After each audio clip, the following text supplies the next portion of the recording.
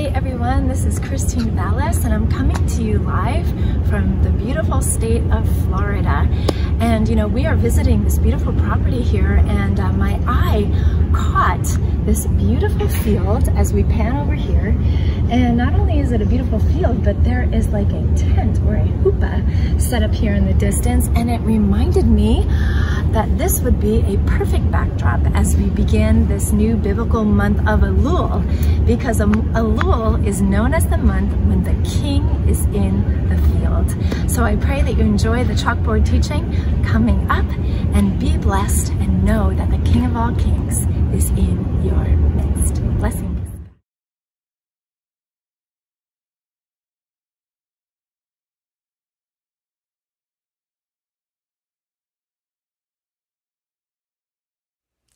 Welcome to the chalkboard teaching for the new biblical month that we are entering into. It is the month of Elul, and Elul is the 6th month in God's spiritual calendar, and the number 6 is connected with the Hebrew letter Vav, which is a picture of a nail and even a tent peg.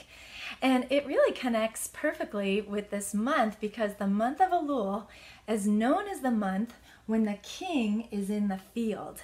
And in ancient Israel, the king would come down in 1 month and he would set up his tent and dwell among his people. And you know, that is a type and shadow of exactly what Jesus did.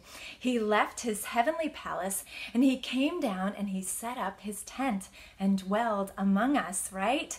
It says that in the book of John 1:14, and the word became flesh and dwelt or tabernacled among us, and we beheld his glory, the glory as of the only begotten of the Father, full of grace and truth.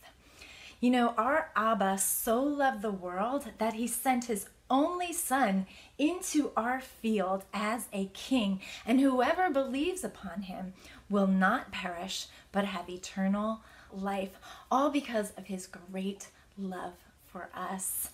So what an awesome picture this is, and reminder of God's extravagant love toward us. My name is Vales, and I'm blessed to uncover the Lord's prophetic calendar in real time. So thanks so much for tuning in, and I pray that you are blessed by this teaching. So all of God's creation, even his calendar, points to Jesus and his great love for us month by month and day by day.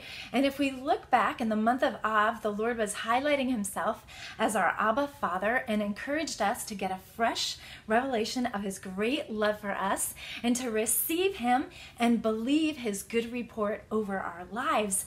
And now as we move forward into this month of Elul, he is directing our hearts to his greatest expression of his love toward us once again, and that is the gift of giving his only begotten son, Jesus, the King of all kings, into our very field. He is in our midst, and he is the only just and wise king who rules with love and righteousness, and there is no other God who came down to man. In Hebrews, it says that Jesus was crowned with glory and honor by the Father, and he destroyed the works of the devil, and he conquered death for every man. He restored that relationship that was lost in Eden, and thanks to Messiah, now we can come boldly to his throne of grace. So the King of all kings is in our field, and he calls us to receive him as our king and to let him rule in the most important field of all, and that is the field of our hearts. And when we do, it's as if he puts his tent pegs permanently down and seals us as with his signet ring with his Holy Spirit, and we become his permanent dwelling place. So he's not just the king in our field in just Elul, but he is the king of our hearts forever, 365 days a year, 24/7. That is awesome. So if you've never received Jesus as the king of your heart, I encourage you to do so, because you will never be the same, and it's the best decision that you can make. And not only do we become new royal creations in Christ, but as the word says, we get transferred into a whole new kingdom. Check it out in Colossians 1. It says, "For he has rescued us and has drawn us to himself from the dominion of darkness and has transferred us to the kingdom of his beloved Son." So just like in the physical, when we move from one country to another or from one kingdom to another, we discover that there are different ways of doing things, right? Like, for example, if you were to move from the United States to the United Kingdom, you would see that everyone is driving on the other side of the road, or the wrong side of the road, right? And you'll also learn that the currency is different. And if you ask for chips and salsa, you're going to get French fries. So it's the same thing in God's spiritual kingdom. There are different ways of doing things. Like, for instance, if we want to prosper, we don't take, we give, and it comes back to us pressed down and shaken together. And if we want to become fruitful in our lives, we don't work 24/7 like the rest of the world, but rather we start from a place of rest, and we work for 6 days and rest on the 7th. And if we desire to become the greatest, Jesus says we should become the least. So his ways of his kingdom are definitely not our ways. And these are just a few examples. But as I was preparing for this lesson, there were a few foundational truths about God's kingdom that he highlighted to me that I want to share with you as we go through the Chalkboard teaching for this month. And it starts with this. It starts with the awesome truth that is found in his word, that the kingdom of God is an unshakable kingdom.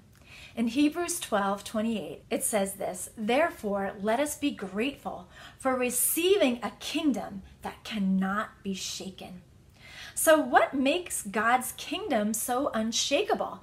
Well, the book of Hebrews continues on and tells us that Jesus was not only a king, but he was also the high priest and sacrifice. And in Hebrews 12:24, it declares this, that Jesus was the mediator of a new covenant, and his sprinkled blood speaks a better word than the blood of Abel.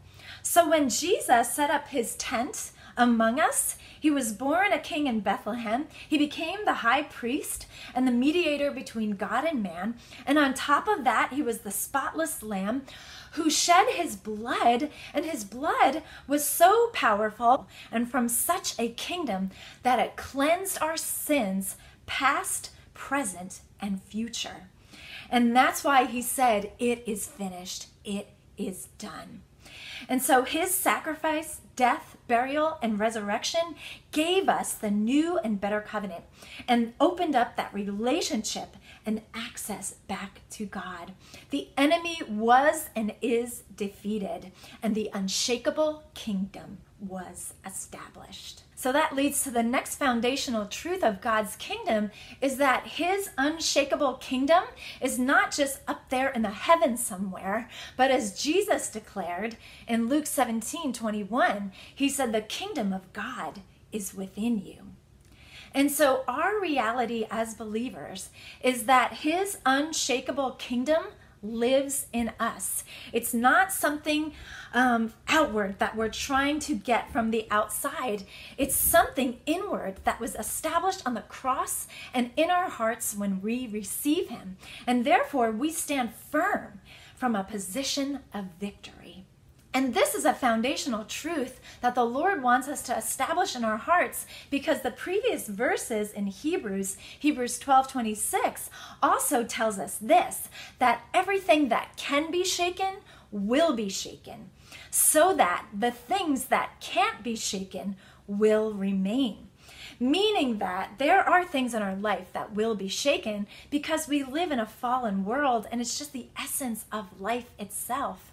But no matter what is going on in our world, in our homes, in our relationships, even in our bodies, and even in our minds, things may try to come and shake us, but no matter what is being shaken, the kingdom of God within us cannot be shaken. So as things start shaking around us, and they will, as we respond with the unshakable truths of his kingdom that is within us, we will not be shaken, because our hearts are established in the surety of his word and the security of his spirit within us. And so when we get a fresh revelation that we are from an unshakable kingdom that lives within us, a holy royal authority will begin to rise up within us as we're reminded of the truths of God's word that says he will never leave us or forsake us, and that he is not a man that he should lie, and he's my mediator. The enemy has been defeated, and that's when we can say with confidence, the Lord is my helper, and he is my king. I will not fear. What can man do to me? So this is awesome, and this is our true reality in the Spirit. Now, when Jesus came down into our field, his work on the cross tore open that veil that once separated us from God, and now we can walk freely with him in the open fields just like Adam and Eve did in Eden. But you know, our King is also a gentleman, and he will not force his way into the fields of our lives. But when we know how much God loves us, we will run to him and give him open access into all the areas and all the spheres and fields of our lives. So let's walk with him through the most precious parcels of our lives, and those fields that include our marriage, our home, our family, and our work, even our fields of influence and dreams, and even our battlefields. And as we walk with him and we talk with him, we will discover that our King is also a master gardener, and he gives the best gardening advice over all these parcels. So he will help us to get our fields in order so that we can reap a plentiful harvest. And this is connected to the body part that's associated with the month of Elul. It is the left hand up here in the corner of the chalkboard. It is a call to action and to fix what is broken. So he will show us what fields need weeding and which ones need water, which ones need a complete rest, and he'll also remind us to leave gleanings for others. So as he calls us to put our hands to the plow this month, let's be reminded of John 15, that he is the vine and we are the branches. And as we abide in him, we will bear much fruit. But apart from him, we can do nothing. So this is yet another way his kingdom works. Now, if there's anything in our fields that the Lord highlights that is not of him or his word, but somehow got rooted in there from our fleshly desires or our emotions, let's let them fall and let's allow him to shape us so that what is only of him remains. And our Lord is a tender vine dresser, and he prunes us by the faithfulness of his word and the gentleness of his love. Now, the Lord wants us to yield a fruitful harvest, and it points to yet another foundational truth of his kingdom, and that is the kingdom of God is a kingdom of increase. So if you're not sure if God is a God of prosperity, well, if you've been born again, you became rich in your spirit when you received him. That's being spiritually prosperous. And as Jesus said in John 10:10, that he came to give us life, but not just life, but life and life abundantly. That is increase. So his kingdom is one of prosperity for all the fields of our life. In our spirit, we were translated from darkness to light. And in our souls, we don't have to suffer poverty in our emotions because he's given us the fruit of his spirit. And in our minds, we don't have to believe lies. We can believe the truth of his words, which are spirit and life. And in our bodies, sickness has been defeated by his stripes. We are healed. And in our relationships, we've been given his love to love others. And lastly, in our resources, we've been given the ability to create wealth so that we can be blessed to be a blessing. So just as Matthew 6:33 declares, as we seek his kingdom and his righteousness first, all these things will be added onto us. So the kingdom of God is a kingdom of increase. Now, the tribe connected to this month also points to another aspect of the kingdom of God, and the tribe is Gad. And he's the seventh son of Jacob and Leah's maid Zilpah. And his name actually means good fortune. Now, Jacob's blessing over Gad was this: a troop shall tramp upon them, but he shall triumph at last. So when the children of Israel went in to possess the promised land, Gad actually chose to settle on the east side of the Jordan River along with Reuben and the half tribe of Manasseh. And that put them in close physical proximity to the Ammonites and the Moabites, who were their not so friendly neighbors. But this gave Gad a constant readiness for battle, and their willingness to face their hostile neighbors at any time teaches us that spiritual preparedness is essential as we face our spiritual foe. So it's time that we know our place in the company of the Lord, not as tyrants, but as triumphant warriors like Gad, emboldened in our true identity and our authority in him. And this reminded me of a verse in Matthew from chapter 11, verse 12 that says, "The kingdom of God suffers violence, and the violent take it by force." Now, there are many ways to look at this verse, but one way that I understand it is this: since the kingdom of God is within us, it suffers violence of the world that comes against it, right? Like the lies of the enemy and fear and poverty and doubt, and the list goes on and on. So the kingdom of God suffers violence, but the gospel does not preach physical violence. We know that. But it does preach spiritual violence.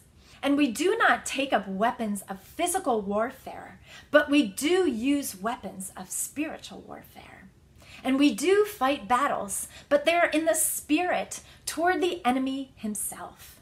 So we are called to be spiritually violent in our faith, in our believing, fighting the good fight of faith. And that is the proactiveness, the spiritual readiness for battle that is necessary on our behalf in order to possess all that has been freely given to us. And we do that through our prayers, through our believing, through our words, and even through our actions. So when we realize that the kingdom of God within us is being attacked, let's not run away in fear and back down, but let's be like Gad and be ready in season and out. And let's resist the enemy by standing for and defending the unshakable kingdom of God within us. And as we do, he will flee. So now the Lord also wants us to discover another aspect of our heavenly King, and that is he is also our heavenly bridegroom. And you know, we have all been created to be a heavenly bride. In fact, the month of Elul is actually known as the wedding month. So we were all meant to be spiritually married to Messiah. But when sin got in the way between us and God, God was so jealous for our love that he sent Jesus into our field to redeem us back to himself. And now nothing can separate us from his love again.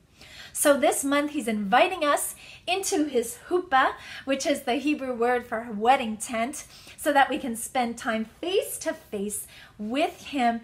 And in fact, the word Elul actually is a Hebrew acronym for the Bible verse out of Song of Solomon that we see here on the curtains of his huppah, and that is, "I am my beloved's, and my beloved is mine."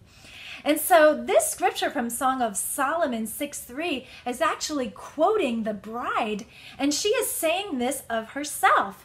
She is saying, "I am God's beloved, and God is my beloved."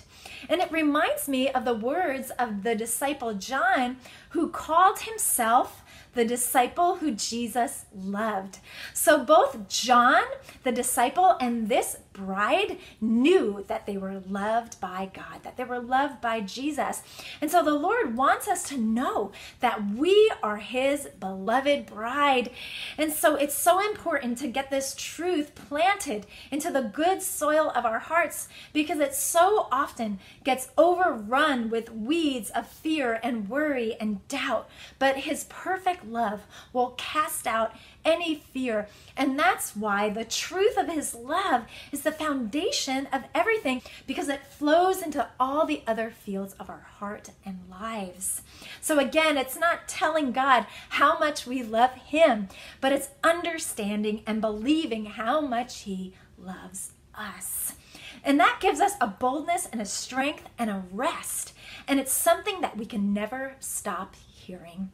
So let's run into his chuppah and into his great love for us, and perhaps even respond in saying, I do, for the first time, or even renewing our vows afresh to our beloved bridegroom, Jesus. Now, as we make our way around the chalkboard, we will see that the constellation connected to this month is Virgo, and the heavens declare the glory of the Lord. The gospel is actually on circuit over our heads, and all of the stars point to Messiah. We are not talking about astrology. That is the counterfeit. We are talking about God's handiwork, his astronomy in the heavens. So this month, Virgo is a picture of the Virgin and highlights the young Virgin Mary and her faith. And she conceived and brought forth Messiah from her seed, as prophesied in Genesis 3:15. And it was truly a sign and a wonder. So I want to share two things that the Lord highlighted to me through the constellation. And the first thing is as believers, we all carry Messiah in us. Colossians 1:27 says, Christ in us, the hope of glory. And so we are all chosen, and we are all highly favored, and we each play a special part in history. So let's respond to our call just as Mary did, saying with joy, be it unto me according to your word, O Lord. Now, the second thing that the Lord pointed out to me was about her seed, and that seed was the incorruptible seed of God. It talks about that in 1 Peter chapter 1, and the verse says, we have not been redeemed by corruptible things like silver or gold, but by the blood of Jesus, being born again, not of corruptible seed, but of the incorruptible seed through the word of God. So the world may be corrupt around us, it may be failing and falling apart, but we have been redeemed by the incorruptible seed of God. It is unshakable, and it will stand forever. So in all of our sowing, let's plant the incorruptible seed of his word that will not fail us into the good soil of our heart, and we will bear a harvest of 30, 60, and even 100 fold. So lastly, I always like to see where Elul is recorded in biblical history, and we find it in Exodus chapter 34. And this is where God extended mercy toward Israel after the sin of the golden calf. And as we read through that portion, we will learn that God called Moses back up to Mount Sinai for another 40 days. And it's known as the 40 days of favor. And that actually begins on the first day of the month of Elul, and it ends on Yom Kippur, which is the Day of Atonement, on the 10th day of the next month of Tishri. So during those 40 days of favor, as we read in Exodus 34, we see that the Lord renewed his covenant with Israel, and he gave Moses the second set of commandments. And he also responded to Moses' request to see his glory. And it was there when God put Moses into the cleft of the rock rock, which is such a place of intimacy, almost like a tent in a way. And then he let all of his goodness, which is his glory, pass before him. Then we see that Moses responded, bowing down in humility, just like the Hebrew letter that's connected to this month. It is the Hebrew letter Yod. And that letter depicts a man bowing down to his king in humility and repentance and receives mercy from the hand of God. And so that reveals yet another theme of this month of Elul, and that is of repentance. And repentance gets such a bad rep, but it really is such a gift because it gives us the opportunity to change our mind, to turn our eyes off of our flesh and onto our King and his great love for us. And that reveals the truth that Romans 2 declares, that it is the kindness of our King that leads us to repentance. What a loving King we serve. So in closing, Elul is the 6th month and is the midpoint of the spiritual year, but it's also the last month of the civil year. And so as we wrap up this year, I believe the Lord is calling us to end the year strong. And so Lord, we thank you that we can end the year strong when we get a fresh revelation that your unshakable kingdom, God, lives within us. And Lord, would you reveal to us yet again your great love for us so that we can be rooted and established in your love, and that perfect love will cast out fear. So even as the shofar sounds almost every day this month, let it be a daily awakening to our true identity in Messiah. So as his beloved bride, let us make this declaration that will not only move us through this month of Elul, but it will propel us into the new year. And let's say with confidence, I am my beloved's, and my beloved is mine. Thanks for listening, guys, and be blessed.